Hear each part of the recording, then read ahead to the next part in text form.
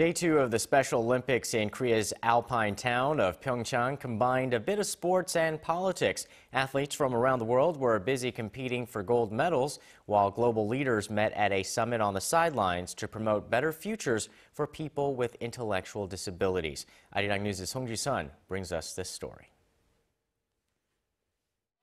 Hearing voices and making changes. People with intellectual disabilities have long been excluded from society. But world leaders on Wednesday convened in Pyeongchang with the goal of changing that.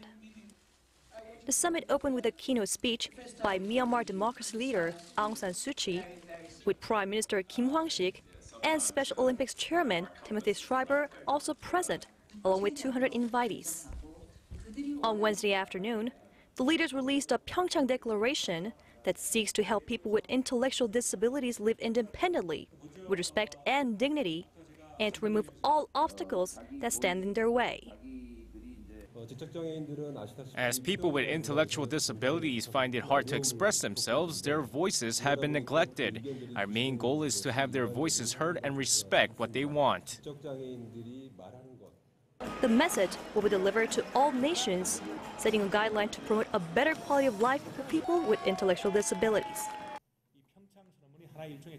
We anticipate the Pyeongchang Declaration to be a starting point, a touchstone and vision for the international community when it comes to human rights for the intellectually challenged. The summit was the first of its kind, focusing solely on people with intellectual disabilities, with global leaders promising all out support not just for the Special Olympics participants, but for all the people with similar conditions around the world. Song Ji-sun, Arirang News, Pyeongchang.